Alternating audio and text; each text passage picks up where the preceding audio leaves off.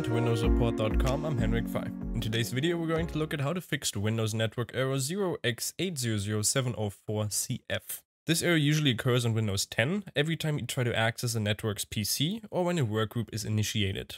In this video we'll show you a couple of steps on how to fix this. First of all, change your adapter settings. What you have to do for this is press Windows plus the I key. Then in here, go to Network and Internet.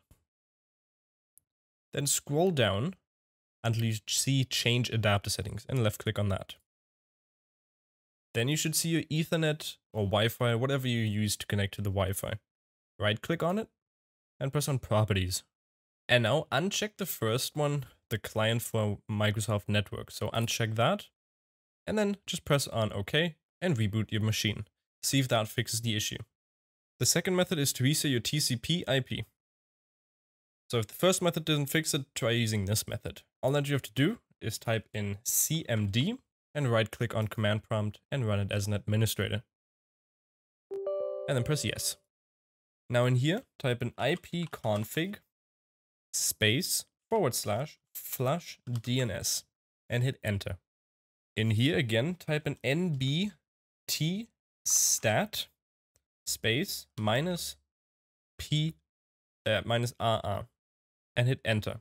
And then again, type in netsh space int space ip space reset and hit enter.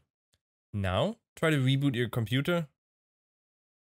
And the last command you must perform is cmd is space netsh space winsock space reset and hit enter.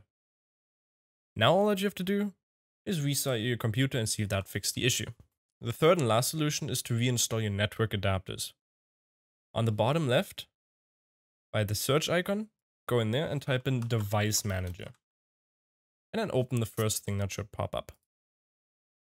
Once you're in here, go to View and then put in Show Hidden Devices. Click on that.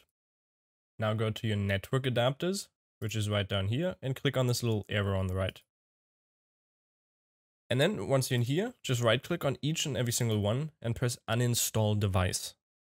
And when you've done that for each and every single one, click on Action on the top and press Scan for hardware changes. And then save your changes and reboot your Windows 10 PC.